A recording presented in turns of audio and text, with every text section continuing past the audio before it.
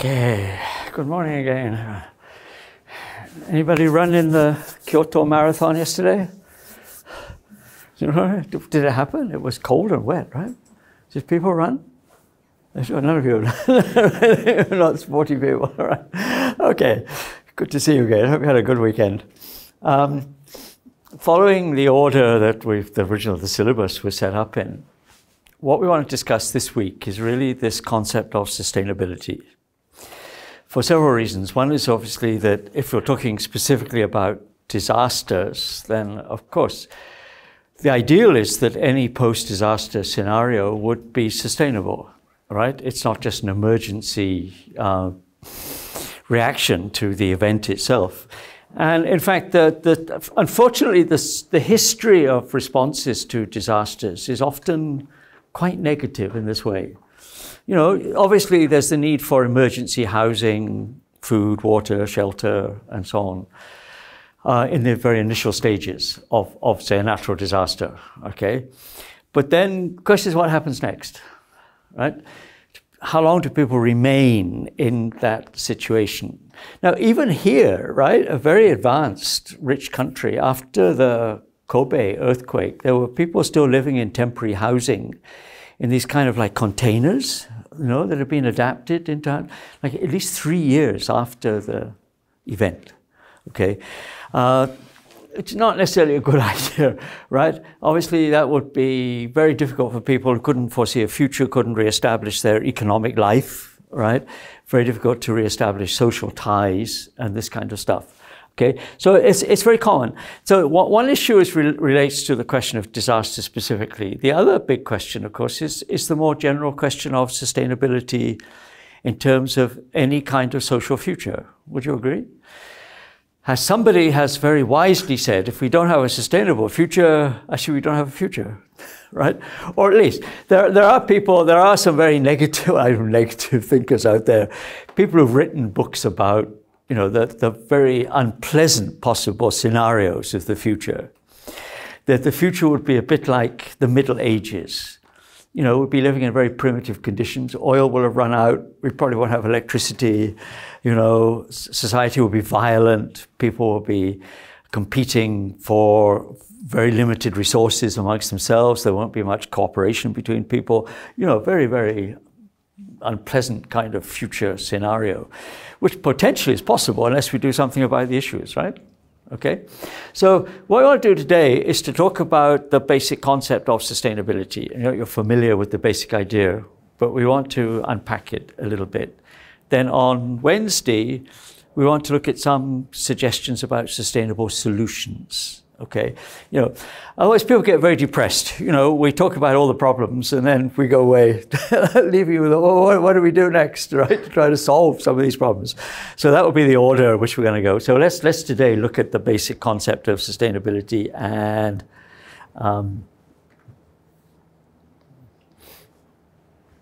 start with this. Okay, so the notion of sustainability then applies not only to like post-disaster situations, it applies to basically any future social scenario, right? Whether that's economic, you're looking at it from an ecological point of view, or actually whether you're looking at it from a social or cultural point of view. I remember once, I used to bring students to India on field trips all the time, okay? And I remember one time, we used to have a series of lectures, and one time we were in Bangalore, we had a lecture from the head of the Gandhi Studies Center at Bangalore University. You know, you all know about Gandhi, right? He was very Gandhian. He was just, you know, Gandhi, the future, a simple life, back to the village, you know, wearing what we call khadi, you know, the homespun kind of clothing and this kind of stuff. And then after we finished, there was question time, right? And we had some questions. So I have a question. Okay, he said, if we all become Gandhians, we all return to this simple future. He said, what are we going to do in the evening? I said, what? I said, I don't understand your question. He said, well, after we all become Gandhians, we have this simple life, we return to the village. What are we going to do in the evenings? Will there be Gandhian movies? You know, non-violent movies.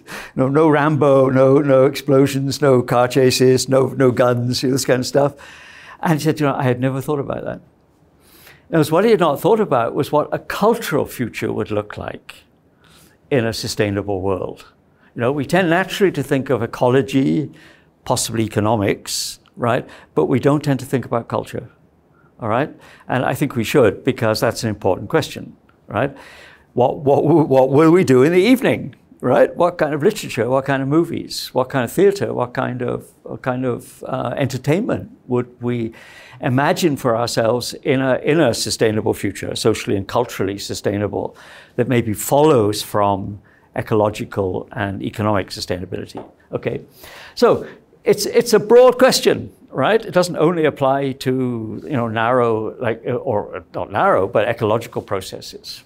Okay, so as you say, the basic premise is that any recovery process, and probably need to recover from the present as well, right? Some people would argue we're already in a mess, right? Our planet is not doing too well, right? Would have to be sustainable. If not, there's likely to be a future of some kind, but it probably wouldn't be a very livable one, right? It wouldn't be pleasant, ecologically degraded, again, potentially with levels of violence high because of competition for scarce resources, a breakdown of social unity between people. So, you have a lot of alienation, you can imagine a very, very negative picture if you want to draw it that way. And say some people have written whole books on this, right? And the unfortunate thing is they're not actually just science fiction.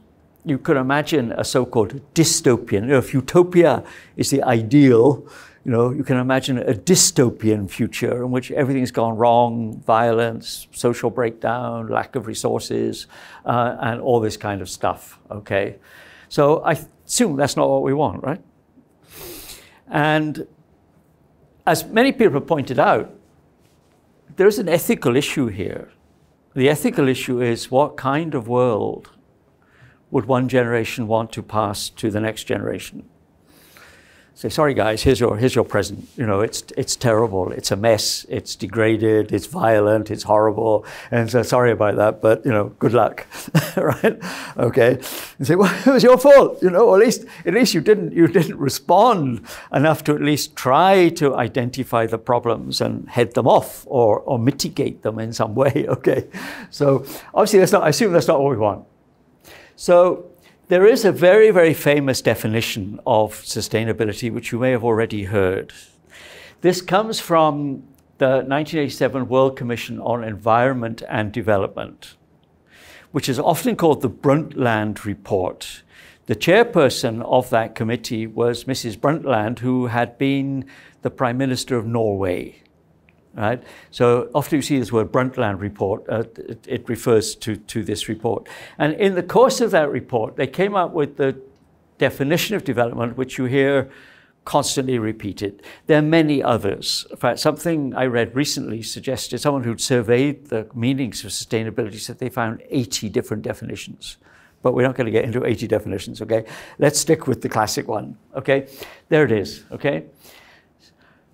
They were talking about development specifically, right? And the definition they came up with was that sustainable development is development that meets the needs of the present without compromising the ability of future generations to meet their needs.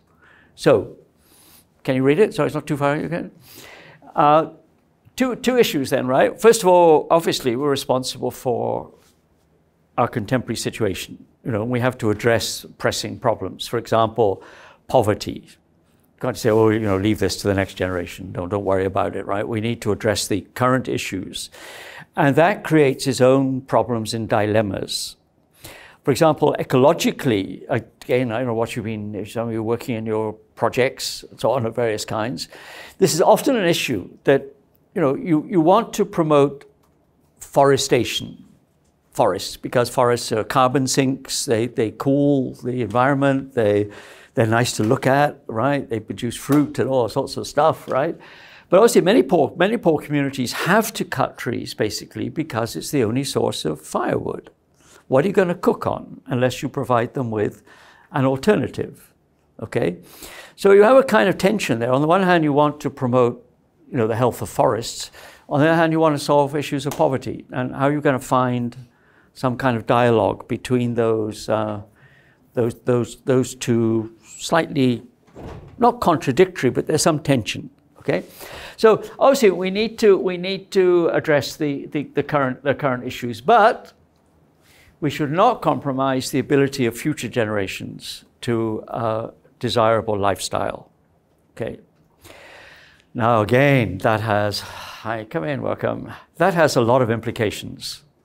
Okay, and we'll talk about some of the criticisms of this definition in a minute. Okay, what would our responsibility be? And I used to try this experiment with my students. Right, we can do it in class if we want to have fun doing this.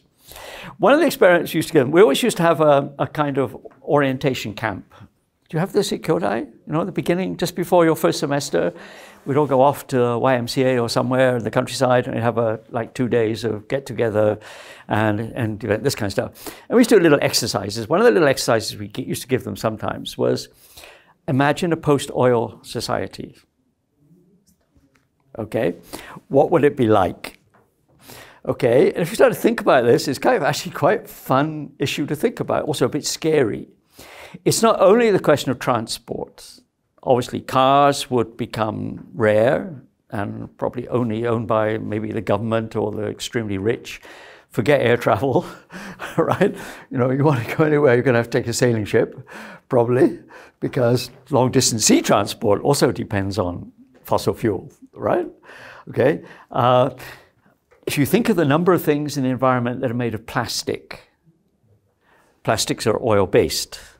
Okay, and you know, the list is huge. Your lighting, your heating, say your transportation, your textiles, your daily utensils, and probably half the stuff and so on, would disappear. The question is, does this mean a return to a kind of primitive lifestyle, or are we smart enough to work out a model of the future which could reutilize resources in different kind of ways? By the way, there are models of that. And if you're into sailing as a sport, I used to sail, I used to love sailing. Now, sailing's become very, very high tech. In fact, I don't like it much anymore because it's become too high tech. I mean, boats used to be made of wood, the sails were made of canvas, you know, the mast was made of wood as well, right? Nowadays, they're mostly made of plastic.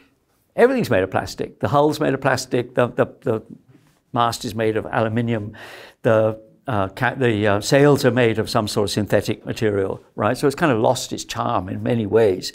But the point is that some of those yachts are extremely efficient. And people have worked with this idea of, in fact, if you utilize that kind of technology that comes from yachts, from sporting sailing, applied it to commercial shipping, you could, in fact, have very efficient shipping using sailing ships. It would still be slower, right? And less reliable. You might not be able to predict the exact time the ship is going to arrive somewhere, okay? But it would be zero carbon, basically, except in the manufacture of the ship or the components. You know, no fuel is involved at all, unless you had some auxiliary engine for like getting into the harbor or something like this, right? So there are also things. So the question with the future generations is, are we actually using up all the resources which we should really pass on to the future generation, whether it's something like oil, whether it's something like the beauty of physical environment, right? Well, whatever, any of those things, okay? How do we find the balance between those issues? In the report, they identify 6 core issues. And I think actually there are more, and we'll talk about those in a minute, but that's the ones they identify. First, they said population. The current, it depends who you talk to. If you talk to different demographers, they have slightly different models, okay? But there's a course happening here, right? One of the intensive courses on demography. Professor, he's supposed to come from Shanghai. I don't know if he's come. You've seen the list of courses? There's one on demography. Demographers have different models, right? But one model is that the world population is likely to stabilize around 10 billion, okay? Which is bigger than it is currently, but it will stabilize there for a number of reasons. It may be food supply, food security, things like this. It can be also to do with development. Japan has already passed the point which demographers call the demographic transition.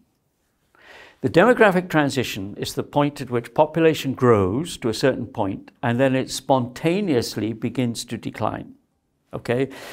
Japan is in this situation, most of Western Europe is in this situation. The population is actually shrinking. I don't think there's population policy in Japan, is there? I mean, I'd be telling you, keep your family small. I think probably keep the family big, because the population is shrinking. I think it's probably increase your number of children because, the straight line projection, the current population of Japan is what, about 124, 125 million? It's predicted to drop to something like 80 to 90 million by the middle of this century. Huge decline. So the impact on rural life, countryside, farming, it's going to be very big, assuming that model is correct, okay? And this is usually traced, the demographic transition is usually traced to high levels of development. People in poorer countries tend to have more children because they're a source of labor and security for your future, right? In richer countries, the number tends to drop and drop and drop. In fact, I think in Japan, the current average birth rate is 1.5 children per family. Okay, which means below replacement rate. That's why it's declining, okay? So unless you have lots of immigration or something like this, the population is going to decline. Now, in fact, a lot of people here in the government here seem to think this is a big problem.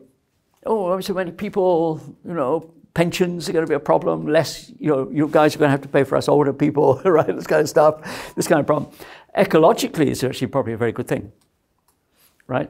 Pressure on resources will decline, of course, as the population drops. Consumption levels will decline. Now, capitalists hate this, of course, Not so many people to shop, right? Okay. But again, if you think of the positive consequences of population decline, it's actually not a bad thing.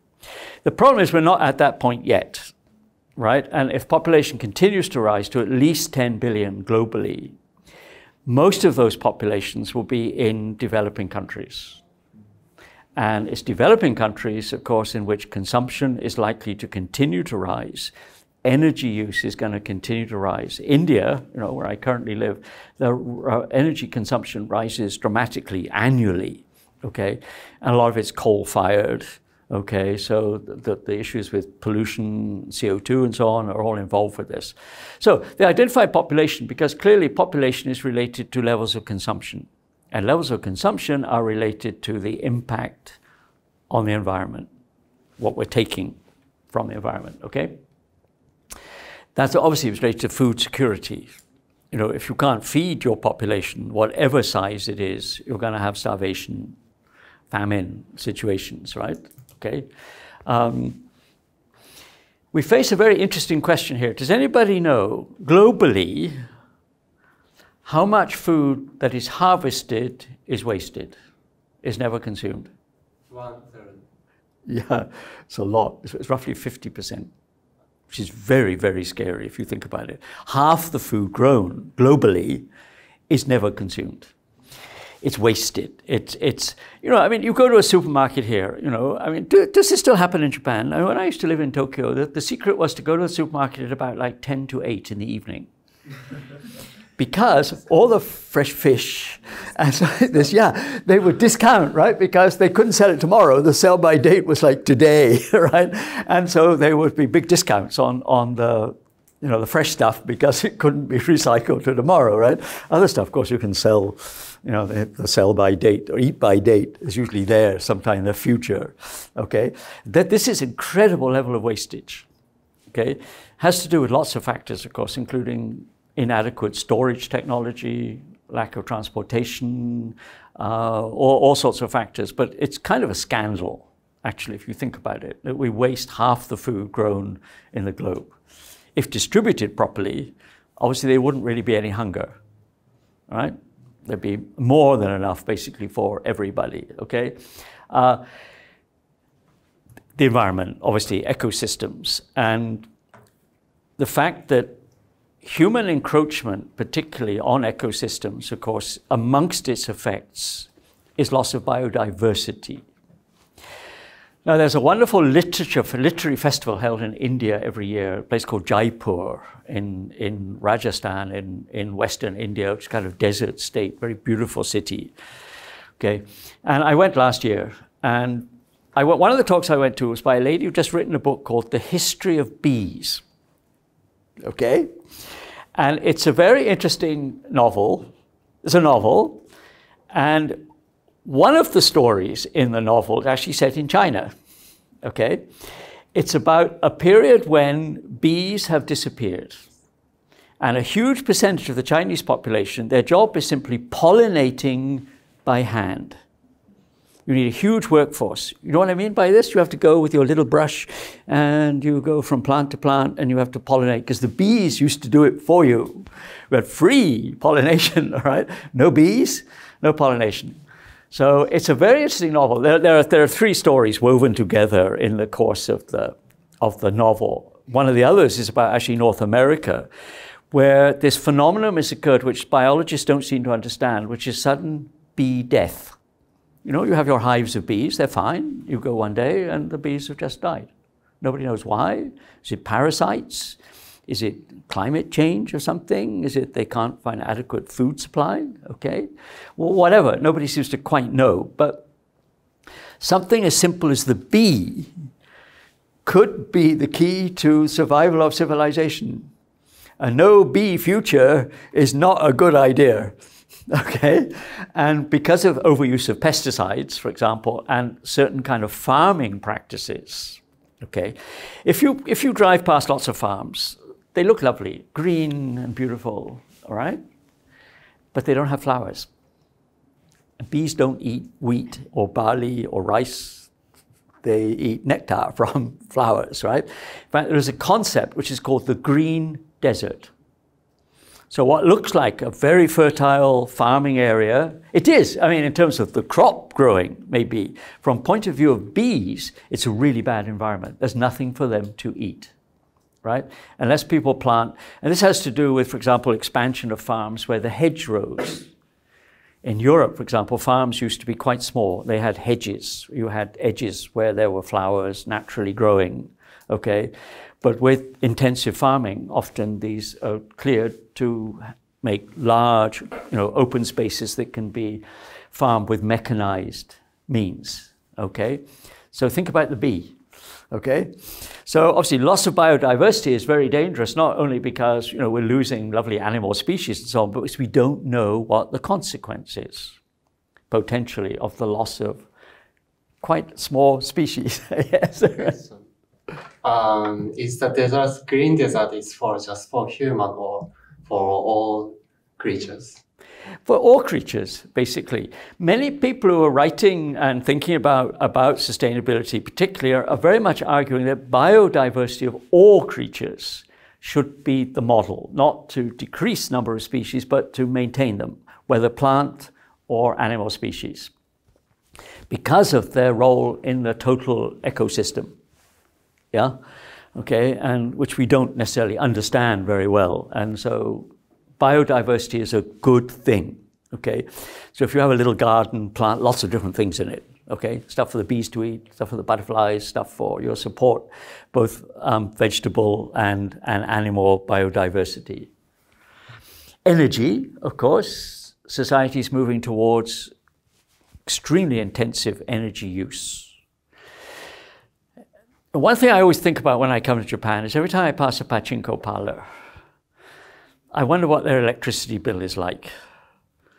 Huge number of lights, right? Brilliant light inside, outside, flashing sign, somewhere I come here, waste your money in my pachinko parlor, right? And down the road there's another one, right? Okay, we are huge users of energy, okay? And when people talk about, how do I put it?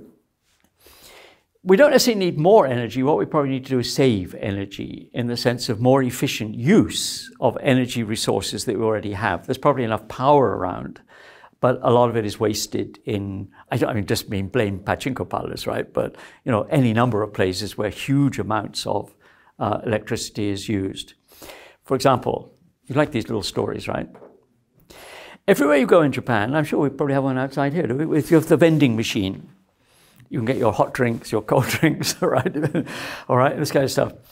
The total number of vending machines in Japan collectively use the amount of electricity consumed in the whole of Bangladesh. Okay? The total electricity consumption in Bangladesh equals the amount of electricity consumed by vending machines in Japan. Scary thought, right? They're very useful because, you know, we could always get our drink out of a machine almost anywhere, even in the middle of the countryside, okay? But they use power, obviously. And even in the countryside, I've never seen one with a solar panel. Have you ever seen a vending machine with a solar panel? Maybe in the countryside, you put your little panel on top, it would keep your coffee and everything hot inside or cold. I've never seen one, but maybe there are somewhere, okay. Energy, industry, the economy, of course, because many people would argue that the basis of a lot of the non-sustainability we have is the nature of our economy.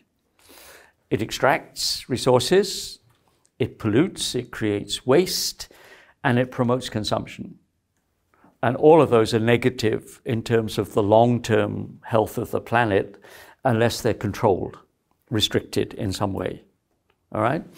So that's the issue. And of course, urbanization, big cities. And again, just to give you a little example of this, okay? Because I thought about this on Saturday. I went to Osaka. And the ride from here to Osaka is not exactly beautiful. It's totally urbanized from the moment you get on the train until you get off in Osaka, all right? There's one major green area left in Delhi, city where I live, okay, at the moment. And it's the tail end of a ridge of hills, low mountains, okay? So it's kind of important. It creates, again, biodiversity in the city, a green space, and all this kind of stuff. Developers, of course, always looking at this thing, great, no, land, we could build on it. A hotel developer came up with a proposal to build a hotel in that green space, all right? An environmental group challenged this in court. And when the case was heard in the court, the judge did something very interesting. He said, okay, he said, I will certainly review the pros and cons of this thing, but I want one piece of data from the developer. Okay, how much water will a 200-bedroom hotel consume in one day?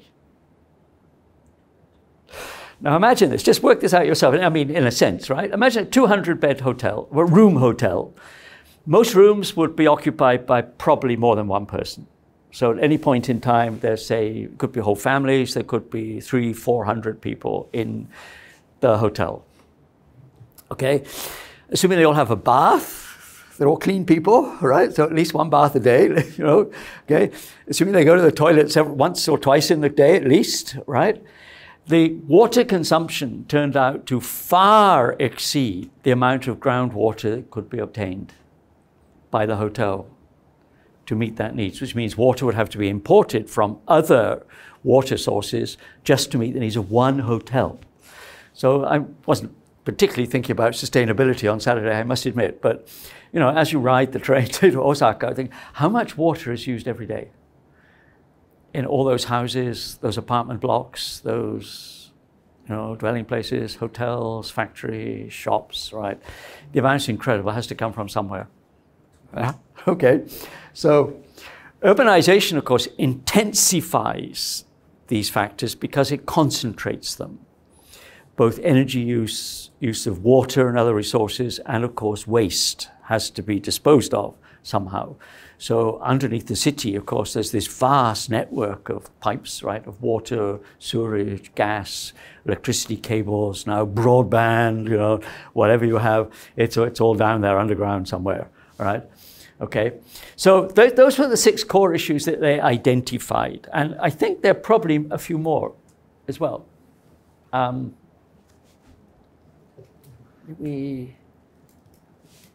No, let me come back to this. Let me come back in a moment. Sorry, there's one more thing. Now, when that report was written, remember this is 1987, okay? It's quite interesting to go back and read it. You probably never will, but if you ever did. And it was preceded by another report. There was a Secretary General of the UN, Scandinavian man called Dag Hammarskjöld. I don't know if you've ever heard of him.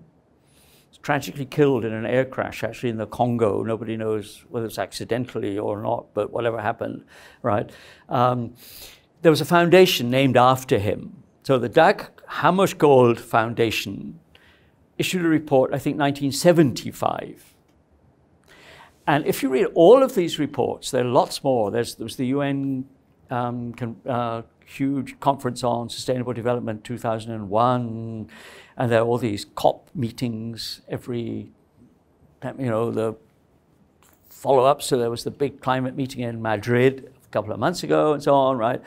They all say the same thing. They all say, we have to do something now. The window of opportunity is like the next 5 years. So in 1987, they were saying the same thing. All right, we're now 2020, right? And I'm sure if somebody else writes a report next week, they'll say the same thing. We have to act now. The window of opportunity is very small. If we don't act quickly, things are going to get worse, which they probably will, okay? But the scary thing is people have been saying this now for like 30, 40 years. And still, nothing really major seems to have happened, except we're going to talk next class about some approaches to sustainability. But behind this, if you were to read the report, you would find they say there are a number of factors which frame those 6 major principles, and these are the main ones. Number one, the argument that democratic political systems are actually systems that promote sustainability. Okay? Citizens have a voice. You can express your discontent with something. You can vote people out of office. I don't think it's happened in Japan, but in some parts of Europe, in Germany, for example, the Green Party is very strong, very strong. They have a lot of seats in the German parliament. Okay, so I can vote for a green candidate. I can express my opinion about environment this kind of way. The argument was that autocratic systems, this was done in 1987, okay? When did the Berlin Wall come down? Anybody know anything about that? Have you good at history? 1989, exactly, you're exactly right, 1989. So 2 years after the Brundtland report, the Berlin Wall actually came down. In fact, the socialist regimes, particularly the ones in Eastern Europe, their ecological, damage is far greater than most capitalist systems. Okay? Some of the most polluted places in the world were in the former East Germany. Okay? Coal-fired power stations, huge amounts of waste, no pollution controls, no scrubbing of the smoke, the emissions and this kind of stuff. Really bad, really bad. So, those centralized systems on the whole, oddly enough, you'd have thought they would have maybe been more responsible. They're in fact not. The old socialist states tended to be worse at handling this up until maybe the 1990s. Now, China seems to be now making major steps towards renewables and so on, right? But old-style socialist states weren't very good at this, okay? Secondly, of course, the key question, which we'll come back to, I'm sure, a number of times, is the economic system has to be compatible with sustainability. And the problem is at the moment, we seem to have an economic system which is not compatible with sustainability. It extracts, it creates waste, it creates pollution, right? It damages the environment, cuts down forests, it does all sorts of things which are not very positive for the future of the planet. So we have to rethink the nature of economics. This is a tricky question because, of course, it becomes immediately political, right? You're anti-capitalist or you're anti-something, but we have to definitely face that issue. We have to think about the nature of the economy. Nothing's really going to change if you keep going with the same kind of economic system, which is unsustainable. And it's the major institution probably driving, development processes. Technology. Now, again, there have been a lot of technological changes since 1987, right? And I certainly have taken part in conferences which were simply done through the internet. You can have video conferencing now. You don't have to get in a plane necessarily and travel, hours to some meeting place and travel back again after like 2 days. You can talk to each other without leaving your own space on a lovely screen.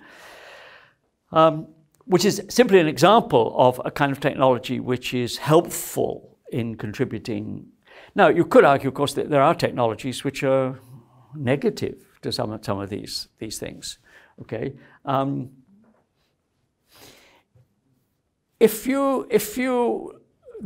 again, it's controversial about the date at which we pass the point of what is called peak oil. Do you know that phrase, peak oil? We may have already passed it. The concept of peak oil is the idea, it looks like a peak, like a mountain peak. We extract. And one day we reach a point at which it becomes less and less economical to extract oil, all right? Or, and this relates to, again, very much the technology, Canada, in Alberta, in the western part of Canada, there are huge tar sands. Tar sands are geological formations which contain oil, not in liquid form, but embedded in the, if you see the road being tarmacked, the road is being resurfaced, that hot black stuff which is spread on the road, right? All the roads out here, everywhere has it, okay? Those tar fields contain very large, potentially at least contain very large quantities of oil, okay? But it's not in liquid form. How do you get it out? Just dissolved by temperature heat. Yes, exactly. And how much energy does that use, right? Okay, basically to get the oil out, you have to pump in superheated water. You have to dissolve it, pump it out in a liquid form, and then separate the oil from the water, basically, that you've been pumping in. So you need huge quantities of water, which is then very polluted, okay, because it's mixed with oils and all sorts of stuff, right? And you need huge amounts of energy. If you actually do an energy audit, something very interesting appears. You might, in fact, be using the same amount of energy to get the oil out as you get from the oil when you consume it. Think, this is stupid, right? There's zero positive, net gain in terms of energy, and you've created a lot of environmental destruction, all right, and created huge quantities of polluted water, okay, which, if you want to purify it, to reuse it, itself requires energy to re-purify the water to be put back in to the next round of extracting the oil. So, right, technology can go both ways. Trade and finance systems, obviously. I was just reading about an interesting example of this in Mozambique in Africa, southern Africa.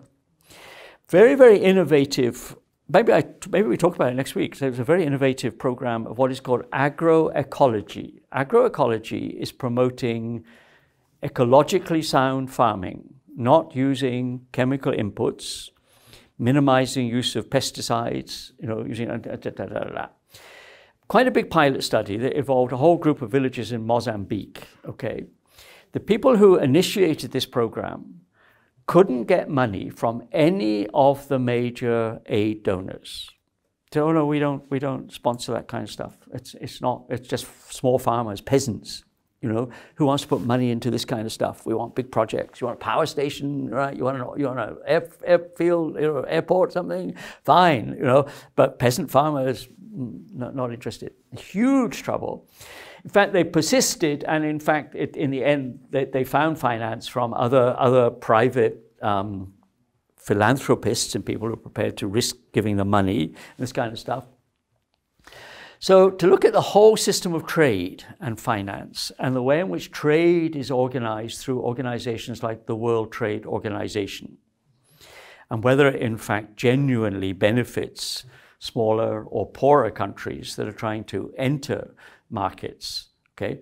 Because every time you hear Mr. Trump The word Mr. Trump seems to love very much is tariffs. Right? You're going to import tariffs on people. You're going to make it expensive to import from China. You're going to put tariffs on stuff in the belief that it actually helps the American economy, though it does not. That's another economic story, but we won't get into that, okay? But it may be that the whole international trading system is not really compatible with long-term sustainable development of anybody, including particularly poorer countries. Another little story. European Union used to import, sounds very minor, okay, but it's a very good illustration. Used to import most of its bananas from the West Indies, from the Caribbean, okay? The reason for this was that many of the European powers had long-term historical interests. They colonized the Caribbean. Countries like Bermuda or Trinidad or something like this were colonized by the British. Other parts of Haiti, it's almost colonized by the French. Dominican Republic, it's almost colonized by the Spanish, okay?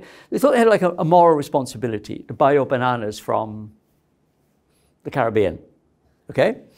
The US brought a suit against the European Union in the World Trade Organization, claiming this was discriminatory because the US has huge agricultural operations in Central America, okay, south of Mexico, where they grow bananas, okay? So it's not fair that you should buy bananas from the Caribbean, but not buy bananas from American companies in Central America, okay? And in fact, the World Trade Organization upheld the American case, saying, well, yeah, it was discriminatory in the sense that they were specifically selecting to buy from only certain places, okay? And if American companies could offer cheaper bananas, you should buy from the US companies, okay? Now, is this ethical? I say, well, why shouldn't you try to repay, in a sense, your historical debt by trading with your country, right? I buy your bananas. I don't want these American bananas, right? I want bananas from Jamaica or Trinidad or wherever, Antigua or something. But I don't want to buy American bananas. The companies are American, okay? But the World Trade Organization rules had to argue this was discriminatory, okay, and wanted to ban the selective buying of bananas from the Caribbean. So European countries, in other words, were more or less forced to begin to buy bananas from US companies operating in Central America. All sorts of issues here, right? Including ethical issues and historical issues. Should you try to redo some of the damage? And some of that damage was quite serious in the sense that it also involved the slave trade, right? I mean, the labor that was used on these plantations were slaves. These were not free workers. So, you know, the big historical issues tied up with this, right? The international system, where we talked about the World Trade Organization, is one of the great examples of multilateral institutions, and the international system would include, obviously, things like the UN, okay, World Bank, the IMF, International Monetary Fund, World Trade Organization, and the regional banks, the Asian Development Bank, for example, which is actually in Manila, but the head of the Asian Development Bank is always Japanese. Isn't that interesting? Okay, although the bank physically is in the headquarters in Manila, they do have a big institute in Tokyo, right? And how that international system, is it functional to solving these new kind of problems? Some people would argue that it's really not, even the UN. When was the UN founded? By many countries from... Yeah, what year? 1945, immediately after the war. Who are the 5 permanent members of the Security Council that have the veto? That is to say, they can stop decisions made by other parts of the UN system. China. Who are the 5 members of the... China, UK, Russia, France, and the US. Now, at least Two of those countries, UK and France, probably don't have much claim. Japan is not a permanent member. Brazil, which is the biggest society in South America, is not in. There's no African country, all right? People say Nigeria, possibly Ghana, certainly South Africa probably ought to have a seat on the members of the Security Council rotate. The 5 permanent members are always there. The other countries take it in turn. So Japan, of course, has sat on the Security Council. But if Japan makes a decision and the Russians don't like it, for example, they can veto it. So it cannot be passed. Okay? We say this is not functional anymore. You know, the world's changed so much since 1945 that, you know, this is an ancient system which worked maybe in the 1950s, even 1960s, but doesn't really work anymore. Do you know who the 5 biggest arms traders are in the world? The people selling the largest number of weapons on the world market.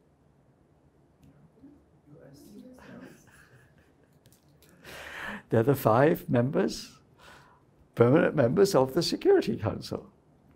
So there's another weird thing going on here. You know, the people supposed to be promoting world peace and so on are also countries which are busily selling weapons to everybody else. Okay, so maybe we come back to this. Flexible systems of administration enable, you know, international bureaucracies, for example, able to rethink their position in terms of the new issues that are emerging, things like climate change. And of course, a more holistic picture of sustainability. It's not just ecological or economic. It obviously includes some of those things, questions of poverty, right, resource use and access to resources, migration, huge number of people moving around the world these days, right? Gender questions, social inequality, health, obviously, and something which, if you live in India, you definitely think about a lot, which is corruption. It's estimated that a very high percentage of all aid budgets that circulate in the world, you know, an aid organization gives, you know, $5 million to do something, a very high percentage is, how do you put it politely? In English, you sometimes say it's milked. You know, it disappears into the pockets of administrators or bureaucrats, of people in the government and so on. It never reaches the people that the aid was supposed to, or at least some of it does. But a much smaller percentage reaches the people who were supposed to be helped. The rest disappears somewhere. Or it disappears in so-called administrative costs. Okay? That is true. And of course, issues of health, which are very much tied up with these things. So the 6 areas that the Brundtland report identified, they kind of expanded to include these dimensions, all right? And I think you can see they are all very important.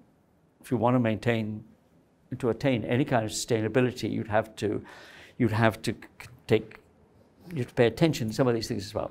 Now, the classical definition, the Brundtland one, has been much discussed, obviously. I'd say there are other definitions, but amongst the issues that have come up, I think are these 6. The first is a very big one. Many people have said that sustainability and development are not compatible. If you have development, you're not going to have a sustainable future, all right? Oh, that's a very tricky question. You know, if you're going to develop, developing countries want more roads, more railways, more power stations, more fuel, more energy, better hospitals, better right? Their levels of consumption are going to rise and rise, right? And there's not much sign that consumption is dropping in the wealthy countries, right? Except in the case of Japan, it may drop because of the decline of population. Not because everybody suddenly decided not to consume so much. Okay, get up tomorrow morning and think, I'm going to have a simple life, right? I'm going to only travel by bicycle from now on. I'm not going to take the train. You know, I'm not going to fly. I'm not going to do any of these things, right? I'm going to stay out of convenience stores. I'm going to do all this kind of stuff, right? I don't think many people make that lifestyle kind of decision. Some people do, but not a majority. So this is a very major question. And it raises a very interesting question for us to think about. I mean, in the class here, or all of us think about, which is, what would sustainable development look like?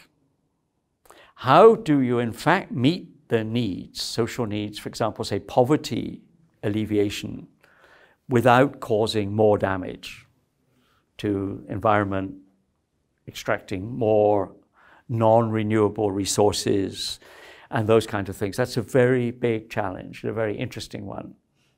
What kind of thinking, this is very exciting, by the way, this is really future thinking, okay?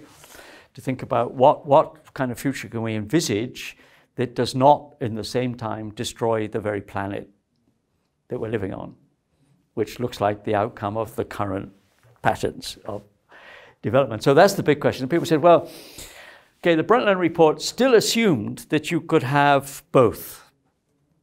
You could protect the environment and you could have development. And lots of concepts have emerged since then to try to bring those things together, such as the notion of green growth. Ever heard that phrase? Green growth. Beware. I remember going into a convenience store, I think somewhere in Tokyo, and there was someone called the Green Corner. I thought, oh, this is good. They must be selling organic stuff, all right? It wasn't at all. They were selling cigarettes and all sorts of stuff. Right? I thought, why is this the Green Corner? If there's a phrase, this is sometimes called greenwashing. You know, when you want to cover up something, it's called whitewashing. You know, I cover up and then nobody can see what's there. This is called greenwashing, right? If you see adverts by major oil companies in the next few days or weeks, read them carefully. They're almost always greenwashing. BP, you know, produce clean, beautiful energy.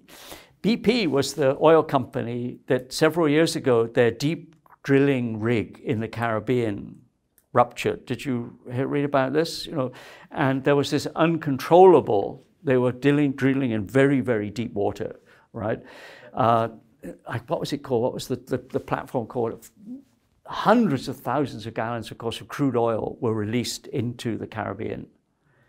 And, you know, they couldn't cap the well for weeks and weeks. They were trying to some way to solve this. You know, the technology was basically beyond them. They had a fallback method to cap the well. It didn't work, okay? And, you know, a huge amount of damage was done to you know, seabirds, fish, coastal communities, you know, fishing communities, tourist industry in Florida, and places like this, on those kind of areas, severely damaged by this. But read their adverts. They're almost always greenwashing, how clean, beautiful, sustainable our energy is, right? So think carefully when you read those kind of ads, all right?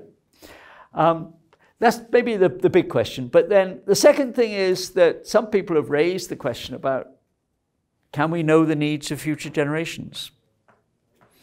So you would say, well, not exactly, but you do assume that they would want enough food, enough shelter, enough basic resources, right? Okay.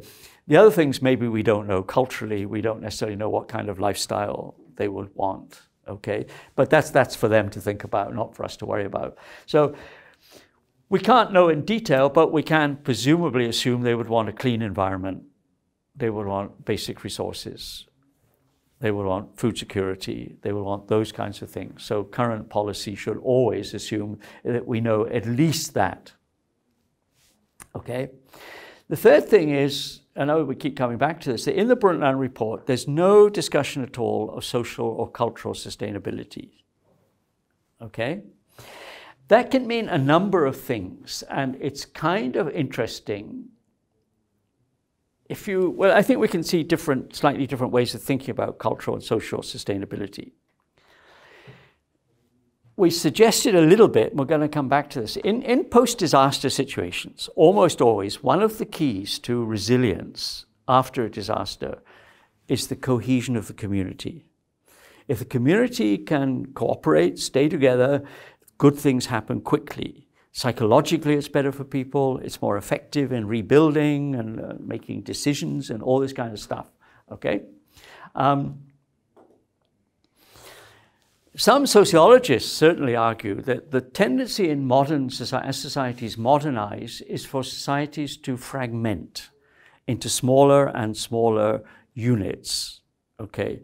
Now again, I can't give you the exact figures, but the number of elderly single people living alone in Japan is very high and likely to increase because of the aging of the society. So the tendency for people to live in extended families where elders live with their younger people, the rest of you have 2, 3 generations living in the same house, this is disappearing.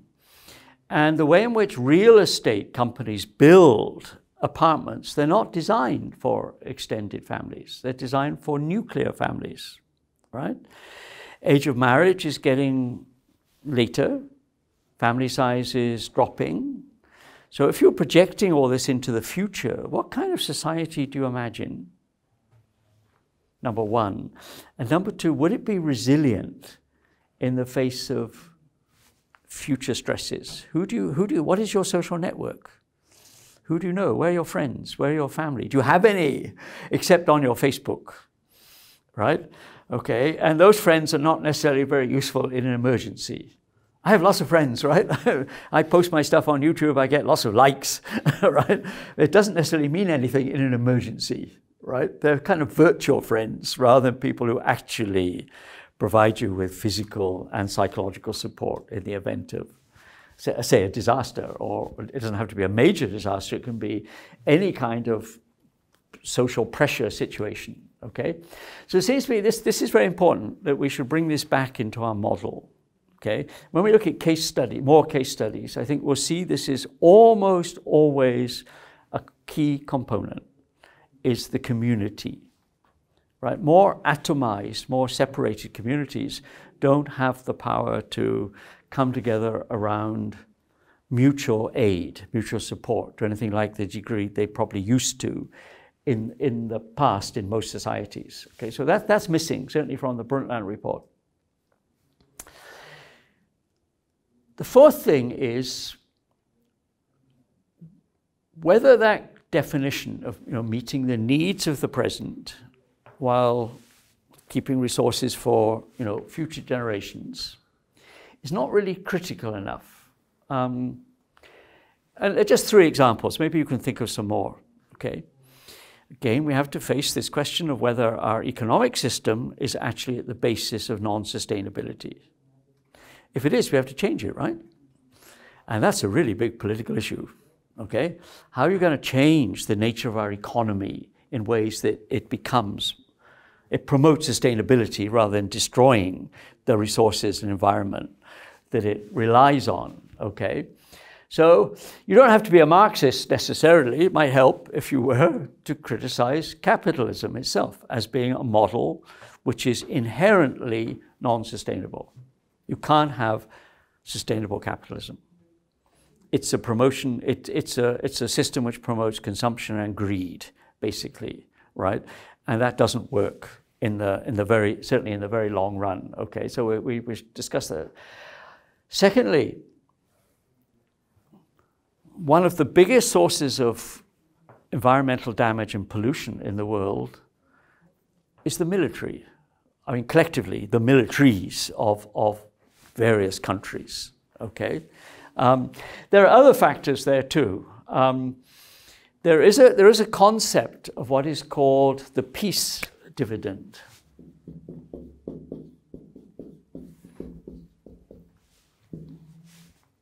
Now, I don't know what percentage of national budget is spent on the military, on the self-defense forces in Japan. Does anybody know?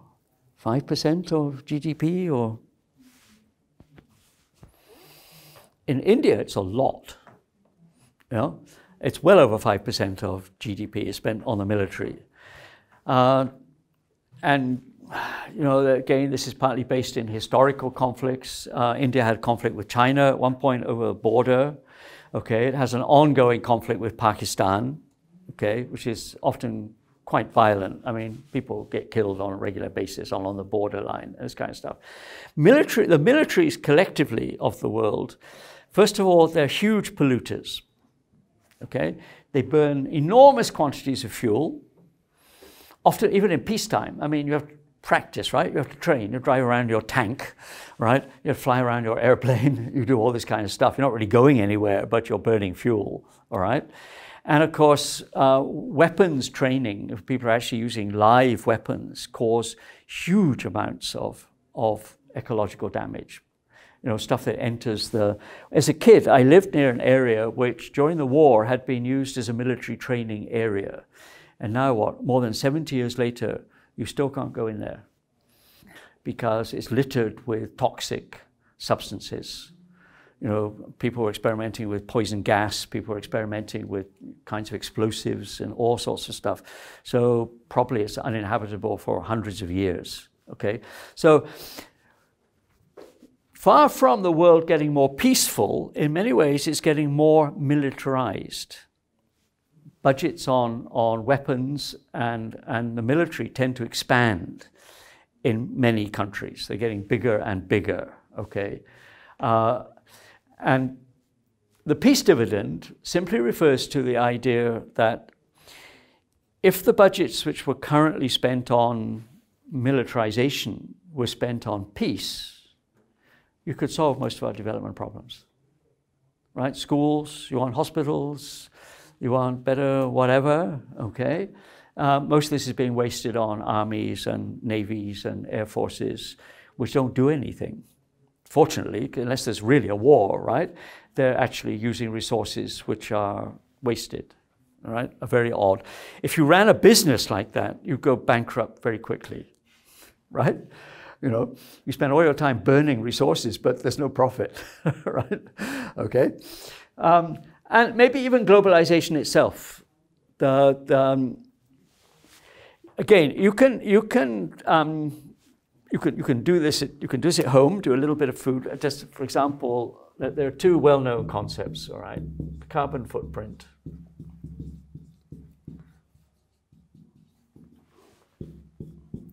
And food miles. Carbon footprint is you can do it as an individual. You can also do it if you take a community, a city, for example, and try to figure out what the contribution to, say, global warming is of an urban settlement in terms of generation of heat, use of energy, waste, you know, downstream pollution, air pollution, for example, as a result of industry and this kind of stuff. You can do it very simply with food miles. And I still, when I was in Tokyo, this example I still remember. I tend, if I have nothing else to read, I read the cereal packet. Do you do this? You know, you're reading your cornflakes or your whatever. And I happened to be reading my cereal packet one day, right? And it was this substance called muesli.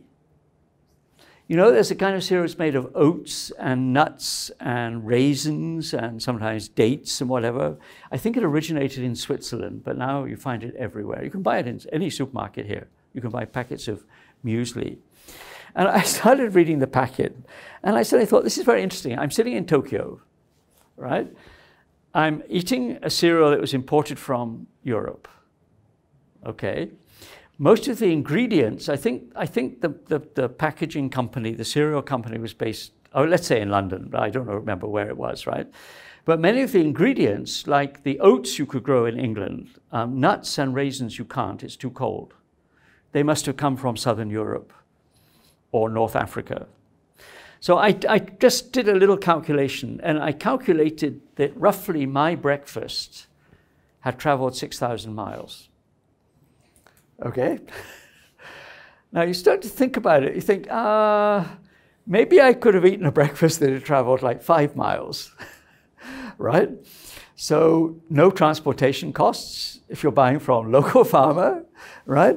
You know, you're buying from the local market, the stuff is grown locally, its distance that it's actually literally traveled, transported, would be small. The use of energy would have been small, carbon footprint would have been small, right? All sorts of intermediate processes would have been cut out completely because you were eating locally, okay? You can try this anytime. Next time you eat or drink something, read the packet and figure out where did it come from? You know, and actually how many miles did it travel before it actually got to you? Like coffee, definitely is not grown in Japan, right? You grow coffee in Brazil, possibly. India grows quite good coffee. Where did your coffee come from? Does it tell you the source of the origin of your? No, just tell You could probably work it out though if you tried, you know. So yeah, I mean, I'm drinking coffee here, but in fact, coffee, you know, originated the other side of the world. You know, not that we don't want to consume these things. Trade can be good for, you know, linking people to one another, but it's worth thinking about the kind of ecological costs, particularly, and energy usage of transportation of foodstuffs.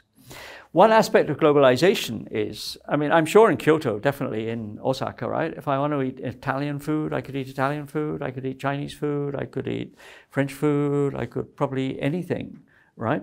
Because our diets have become increasingly globalized, right? Thai food, you know, Vietnamese food, you know, whatever, you can find it somewhere around here, right? You can always find these things, right? Which is nice, except we often don't think about what is behind it in terms of the long-term consequences of the so-called externalities of what we are consuming may be very big. So think about that when you're consuming anything, right? One of the questions that's related to this is a very interesting question about why do we consume so much? And sociologists have talked about this as well. And the answers, of course, there are several. I mean, you need to consume something to live, right? Okay. But of course, a lot of it has to do with things like status, you know, how important I am, letting you know how much I consume. My car is bigger than your car. You know, my house is bigger than your house, right? And, you know, I eat in very expensive restaurants and you can't afford to eat there, so my status is higher than you, all right? There's a lot of this competitive nature to consumption as well, okay? And he's not much read these days. When I was a student, he was very popular. There was, I think he was German originally, but lived in the US, of a social theorist called Herbert Marcuse. His name is there. You can still find his books around, I'm sure.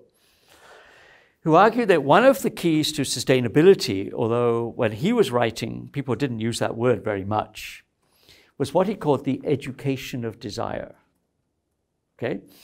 And he and other people have talked about lots of examples of this. And just to take one very simple one, and it occurred to me recently because I'm living in the same environment. When I was a graduate student, I lived in a hostel for graduate students, okay? And we all had nice little apartments which had their own little kitchen, their own little bathroom, okay? Were very ecologically efficient. They had underfloor heating, which was a brilliant idea because, you know, heat rises. Often in Japan, you find the heater is up here. So if you stand up, you're warm, right? But if you're sitting down, you're quite cold because the heat doesn't circulate from it, right? So very, very nice, this guy. But one of the interesting things was that we had communal place for washing machines and cleaning equipment like vacuum cleaners, okay? The argument was a very simple one, was that, I mean, how many times a week, unless you have a big family, do you use your washing machine? Probably once, twice a week. No? If you have a big family, lots of babies or something, you probably use it all the time, right? If you're an adult, if you're like a single adult, you probably use it once a week or something, twice a week maybe. But you buy this big machine, it sits there using space in your apartment, right? You hardly ever use it. Maybe same with the vacuum cleaner and so on. So why not share them? Then 20 people can share a vacuum cleaner because you only need it for short periods of time. Then you can just return it.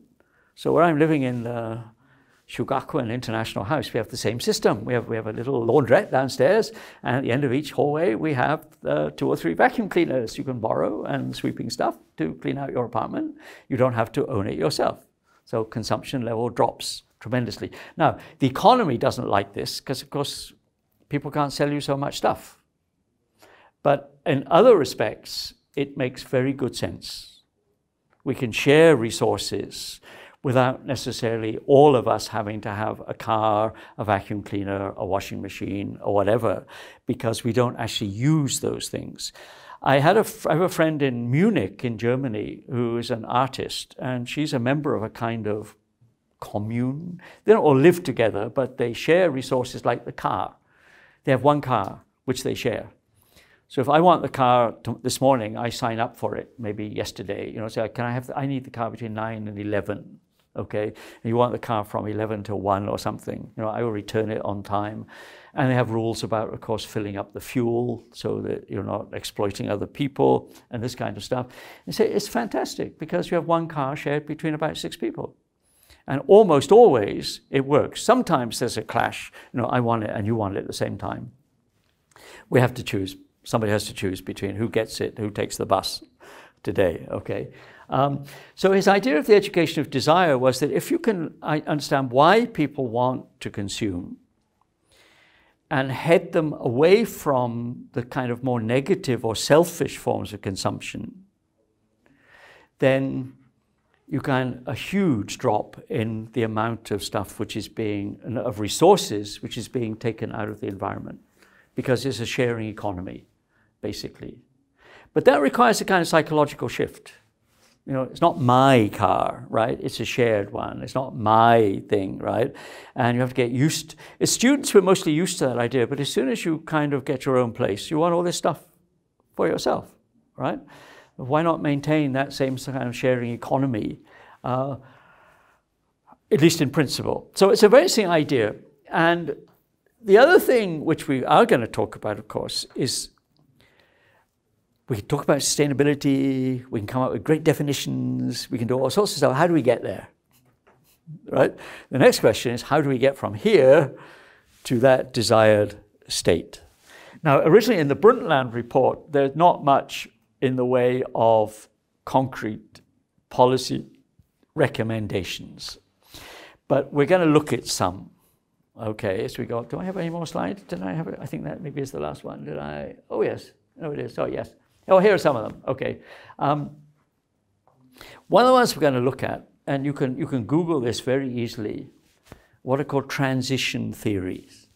Anybody heard that phrase? Transition theory. It started as a movement in a little town in the west of England. Okay, quite a small town. And the local citizens, led by one particular young gentleman, he's not so young now, he was young then, came up with this idea that peak oil is going to happen sooner or later. It's a finite resource, right? You can't make oil. It takes how many million years or something to produce oil, right? You can't make it, okay? There are dangerous alternatives like nuclear power, okay? But the people often say the trouble with renewables is they don't generate enough power. That's not true if we reduce our power consumption. So the idea of this transition movement began with the idea, with that one small town, how can you plan for what they called energy descent? To begin to reduce use of energy, to begin to reduce food miles, to reduce the carbon footprint of the total community, okay?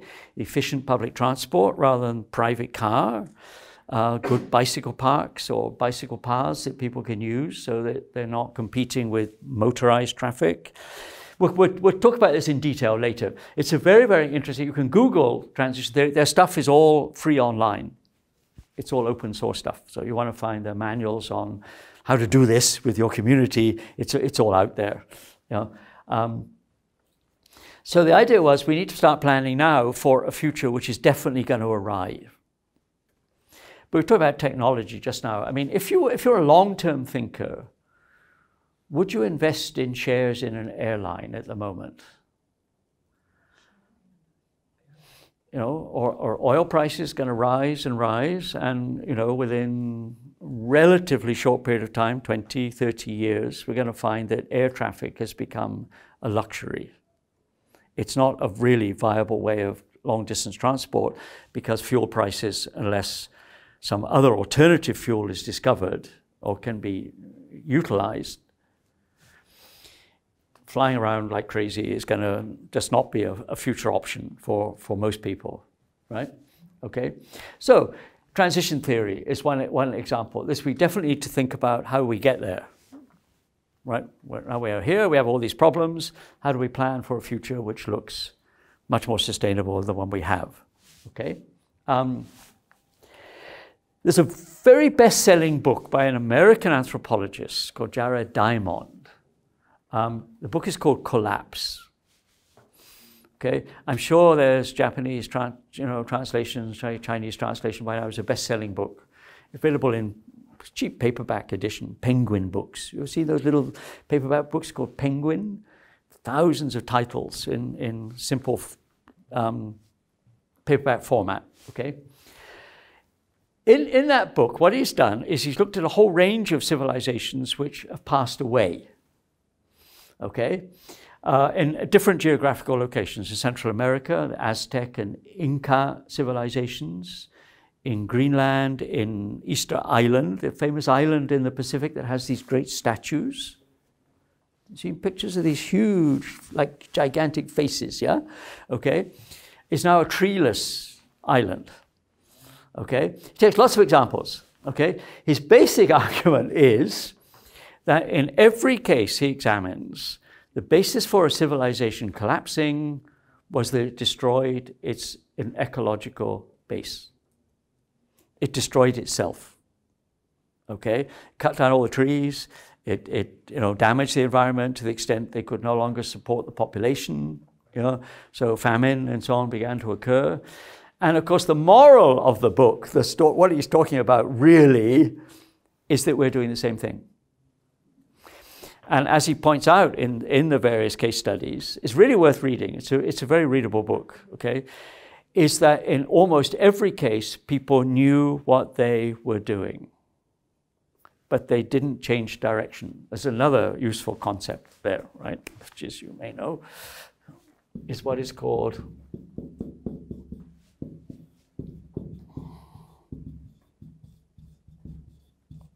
path dependency. Yeah, path dependency is the idea you're on a track, you realize it's going in the wrong direction, but you don't change. You keep going. And as I say, what his argument is basically that there have been a lot of civilizations who've done exactly that. They knew they were creating trouble for themselves, but they didn't stop. They kept going until, of course, finally they collapsed. Why are these great civilizations not there anymore, right? And it's not lack of knowledge. That issue we raised last week, remember? That strange gap between knowledge and behavior. I know this doesn't work, but I don't change my behavior as a result, right? This is path dependency, basically, right? Crucial role of the economy, which has obvious impact on the environment. We know that, right? Okay. But it has sociological consequences as well, and cultural ones. It has sociological ones like patterns of social inequality. Who gets the goodies? Where are the divisions between people who are benefiting from an economy and people who are laboring in that economy with very little real benefit from it? They're living in an affluent society. They're not affluent, right? They're excluded in many ways from the benefits of what may be a very successful economy, but it doesn't reach them. And what are technically called subjectivities. Now, what subjectivities mean is, let's just take a simple example to illustrate it, is entertainment. How many of you make your own entertainment? Do you go home in the evening and tell stories to each other? You paint pictures to yourself to hang on your wall? I need a good book to read, so I write my own book because it's bound to be better than ever. I don't think most of us do this. What we do is we consume ready-made culture, right? If I want to be entertained, I turn on the TV, all right? I go to the movies. I buy a subscription to Netflix, right? Or I go to YouTube or somewhere. We don't make this, right? But of course, it has profound effects on the way in which we see the world. Ideas about relationships, idea about fashion, idea about all sorts of things we're usually getting from those manufactured sources. They're telling us what we should eat, what we should think, what we should drive, what we should smoke, what we should do something, right? And if we're not careful, we believe them, right? Right? So our subjectivities, our inner life, as it were, is profoundly affected by the nature of our economy, right? It's trying to persuade us to consume certain things, behave in certain ways, play certain sports, go to certain places, whatever, all those stuff. And we're not making any of it, all right? We're getting it secondhand. Have you ever thought about that? Quite dangerous in a way, right? Our entertainment, our leisure time is also colonized by our economy, okay? The question of whether our political leadership and the nature of our political culture is adequate to responding to these global problems. Now, if you start to criticize democracy, people think, oh, you're some terrible fascist, But democratic societies have recently elected Mr. Donald Trump in the United States. They've elected Mr. Modi in India, who's an extreme right-wing character. They've elected an extreme right-wing president in Brazil, okay? A lot of Eastern Europe has the same thing. Governments are now very, very right-wing. And right-wing in this context usually means they are pro-business, anti-environmentalism. They do not want to make these kind of changes. Okay, they want to protect.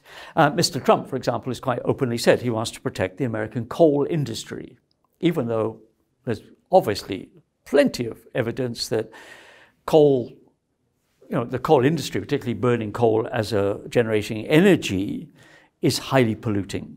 That doesn't matter. You're going to protect American jobs. Okay, have to be protected. Okay. So whether the whole political culture, for example. Again, we'd have to do some imaginative thinking here. When are general elections in Japan every year? Is it 4 years or 5 years between a general election? When's the next general election, national? Is it 5 years or 4 years between elections? Some countries it's 4, some it's 5. Okay, people say that's fine because you can make people accountable. They don't have too long to settle into being corrupt and this kind of stuff. The trouble is that politicians tend to think in the short term, right? I want to get re-elected, right? And so I'm not going to start pushing radical sounding theories. And in fact, watch what's happening in the United States at the moment. The front-running Democrat candidate at the moment, it's only the beginning of the process, is Mr. Bernie Sanders, who describes himself as a socialist. And a lot of people said that will make him unelectable in the United States. They will not respond, the electorate will not respond to someone who wants to nationalize industries, he's got lots of good ideas, for example, like making education free, and raising taxes on the rich and this kind of stuff. They're all great policies, but people probably won't elect him, because he's got a longer term view than just I think in the US it's 4 years, right? It's 4 years between presidential elections, right? It's too short. So how do you overcome that problem of a political culture which is linked basically to the short term when the big problems are long term? Okay, there's a mismatch. They don't fit together very well. The big question of prevention before and restoration afterwards, I mean, not only in disaster situations, but in lots of contexts, okay? I was involved in a project that was working in slum communities in Latin America at one time. And this is very interesting. Slum communities are highly vulnerable to natural disasters. Floods, earthquake, anything like this, because of the quality of building, people building on dangerous slopes, people doing all the wrong things, but they're poor, okay? So, you don't say blame them. What you probably want to think about is ways you can give advice to those kind of, not move out of the slum, and definitely don't tear the slum down, okay, which is a common practice. You know, the government doesn't like slums, so you destroy the slum. Where does everybody go? Okay, the answer is they probably move to another slum, or the slums get bigger because they move further out from the city center.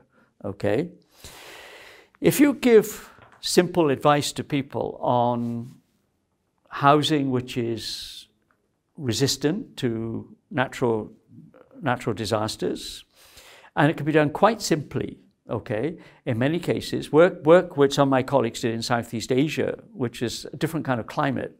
Vietnam, for example, where cyclones, typhoons occur, was how to reinforce your house very simply, how to structure the roof in such a way that it won't tear off. Quite simple and quite cheap methods can be used to prevent problems happening in the first place. And in doing so, you increase all sorts of things. I lived in a slum in a city called Bandung, which is in Indonesia at one time. And this was a very, very interesting experience for lots of reasons. So I won't bore you with all the stories about my slum life, okay? The first thing was the slum had its own political structure. It was like going through immigration. When I moved into the slum, one of the first things I had to do was go and meet the head man.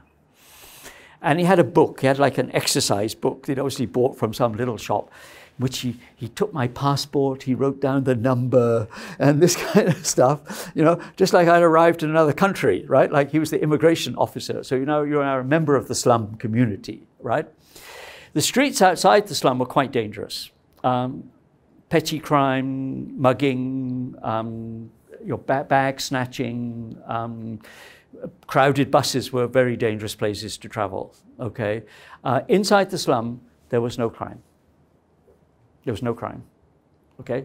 Once you left the slum, now most people would think, oh goodness, I'm going to a slum. You know, this is a really dangerous place. Little tiny alleyways, self-constructed housing, all mixed up with one another.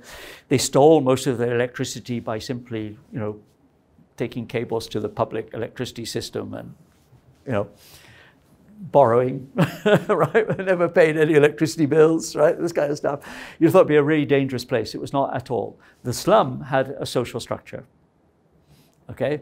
And that social structure was one of essentially mutual responsibility amongst the slum dwellers. So it turned out that in quite simple ways, you could in fact make apparently a slum, which is a negative term anyway, right? Some people started calling them informal settlements. That sounds much better than slum. I don't live in a slum. I live in an informal settlement. Same thing, but you change the name, it sounds much better. Okay, all right. The probability of disaster or of negative impact of disaster is very much smaller. Plus, as I say, one of the key things was the promotion of this sense of community in which people were mutually responsible. Therefore, the space was safe. And in the event of any kind of accident or whatever, people actually did help each other because they knew their neighbors. You know, you were intimately connected with the whole community. And this had many, many positive outcomes. So this relates to what we're going to talk about next class, to begin to explore some alternative models to the current economic social system, right? There are many. We can't talk about all of them, you know, but we can take a little selection and you can perhaps go hunt for some more, okay? They deal with these different levels. I mean, some are social, promoting community cohesion, okay? Some are economic, changing the nature of the economy or promoting economy within communities such that the economy itself promotes social cohesion. There's a term for this, we'll talk about this next week, it's sometimes called solidarity economy, okay? Where people are engaged in mutual economic relationships, sometimes through barter. They're not using money at all, right? You know, you have the bananas and I have the coconuts. Well, we work out an exchange rate, okay, so for, you know, such a bunch of bananas, you get so many coconuts, whatever. Money doesn't come into the situation at all. Yeah. In fact, that is actually an interesting example, by the way, the so-called alternative currencies, where communities inventing their own money, which is acceptable within the community and has nothing to do with the national currency outside, okay? Of course, there are architectural experiments, ecological ones, I mean, there are lots, and they're really fun, because what they alert us to is, whereas when we looked at case studies of disasters, you learn certain lessons from the disaster, this is looking at it from the other side. What bright ideas have people come up with that can address the question of creating sustainability? Okay? They're fun and extremely interesting. I think you'll find them extremely interesting, and we'll look at as many as we can think of. I mean, I have thousands of examples out there. One of the nice things about living in India, actually, is there are lots and lots and lots of people experimenting with all sorts of things, in relation to water, in relation to urban development, in relation to any number of desertification, any number of issues like this, okay? One of the questions that always arises when we talk about these alternatives is the problem of what people call scaling up. Do you know that concept? Another concept for today, scaling up. Scaling up means that if you have a fairly small scale and quite successful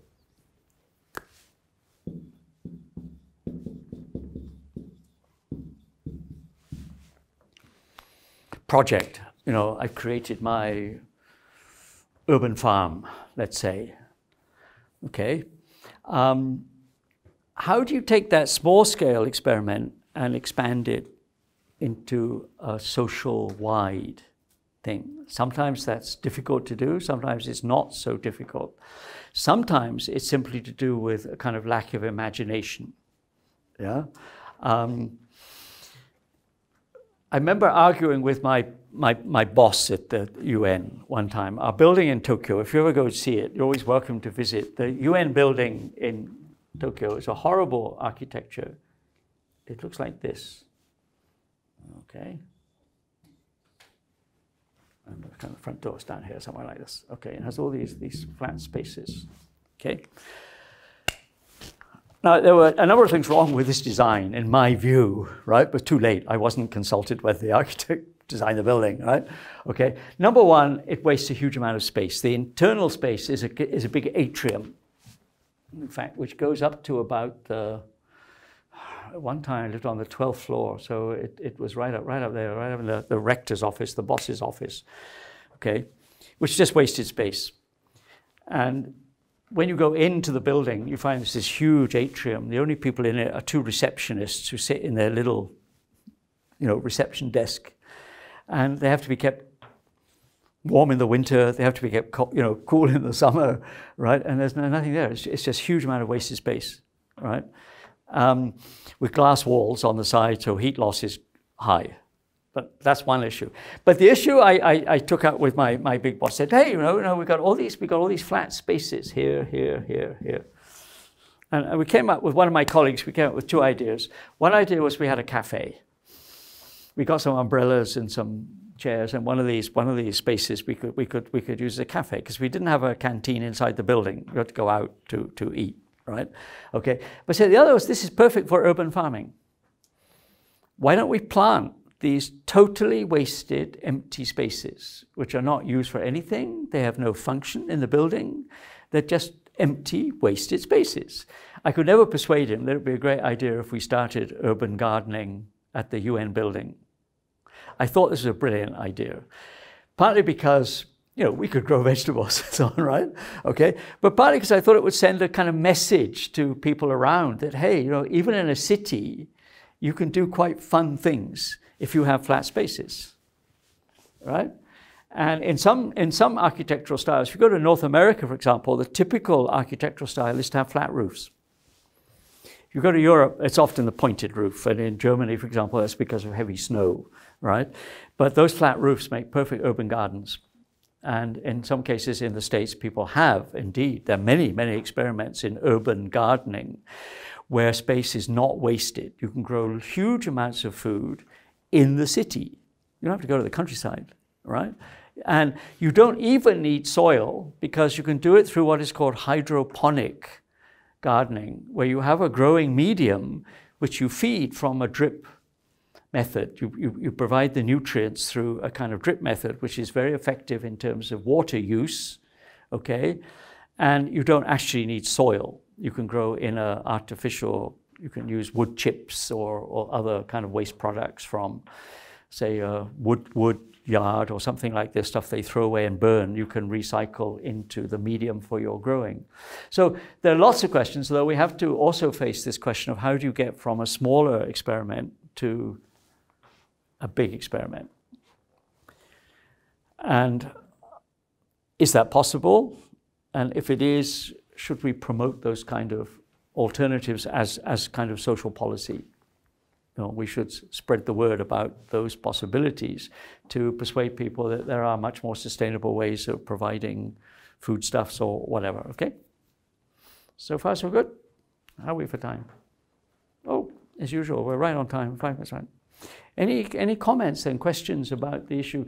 So the key question today is what sustainability means and the issues that surround it when we try to define it and think about how we would practice it. Any thoughts or comments on? Yeah. You have mentioned about the sharing economic or the sharing economic. A sharing economy, yes. Sharing yeah. sources. Yeah. Do you think it will final lead to a decrease for the total economic, or because the consumption is a very key part for the economy? Some people have suggested this is already happening in certain ways. You probably don't immediately think of sharing economies, such as Uber. If you have a good taxi network and you have the app, you can summon a taxi and they show up, you don't need a car. It's much simpler not to have a car because they're expensive to buy, you have to maintain them, you have to buy road tax, you have to buy all this kind of stuff, right? You know, all I need to do is call an Uber taxi and it comes, hopefully, right? Usually they do. And in principle, that would be an example of a sharing economy. Say the use of utilities in the house like washing machines and vacuum cleaners, other shared resources, carpooling, where people who are commuting along fairly regular routes. This is done in some countries. Some countries have made this, in a sense, compulsory. Singapore is a good example. The central business district of Singapore is banned to private cars. It used to be in the mornings. Now it's all day, okay? Taxis can go in, I think taxis go in, I think so. I hope they can. The idea was that if you wanted to go in your private car, you had to buy a license for that day. It was only valid for that day, okay? Or you had to have at least 4 people in the car. So what people have done is simply establish things like a little bus stop outside the central business district where people wait for, I want to go into the central business district. I stop there and I find 3 other people. I can take you all into the city. So the number of cars entering the central city is dropped by at least 75%. So congestion is low, traffic pollution levels, air quality is better, and that kind of thing. So, I mean, there are already some examples of that around, but maybe it's an idea that needs to be promoted more, not because it's not technically quite easy, but just the psychology of it.